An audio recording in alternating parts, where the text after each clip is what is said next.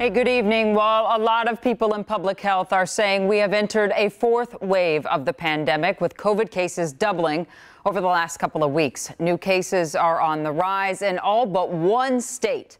But this all boils down to one thing: getting vaccinated. Nearly all of the new cases are in unvaccinated people. Nationwide, for those shots, the pace has come to a crawl, with just over half of all Americans 12 years and older fully vaccinated. In Minnesota, it's about 65% of the state being completely vaccinated. And while that puts our state in a much better position than many of the hardest hit states right now, keep in mind that's just the statewide average. And Kent, the risk can look a lot different if you look at certain communities and racial demographics.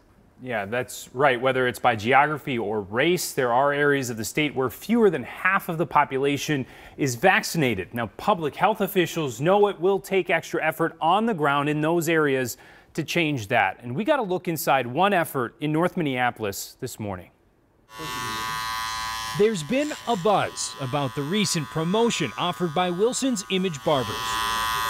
We're offering 50% haircuts for anybody that receives the vaccine. And owner Teto Wilson is eliminating 100% of excuses by bringing the shots directly to his shop in North Minneapolis every Friday and Saturday through late August. If half of a haircut can help convince you, then have at it.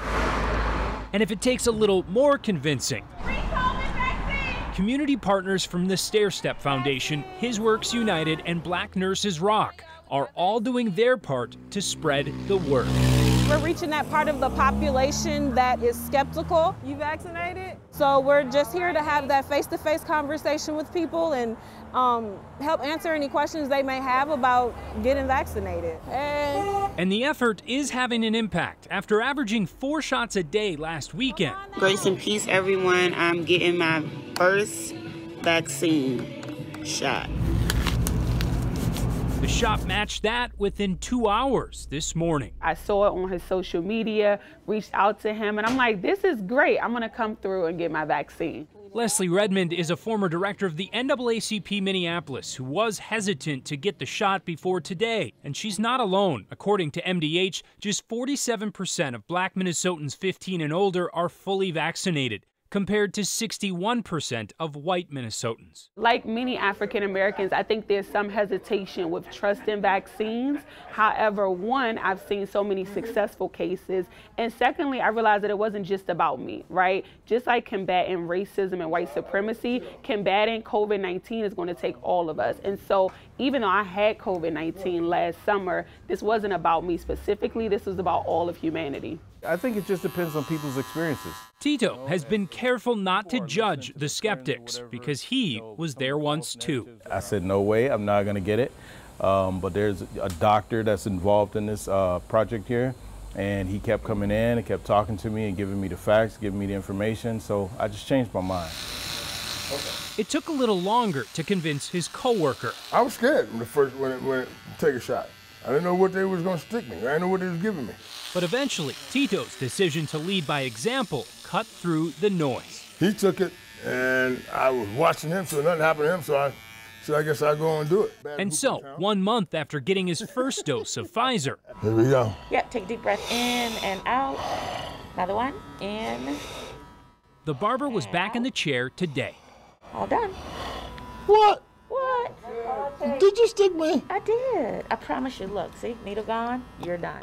A nearly pain-free shot at a brighter future for the community. All I can do is encourage people, you know what I mean? Stay alive. At this point, any death from COVID, is avoidable. So, come and get your vaccine.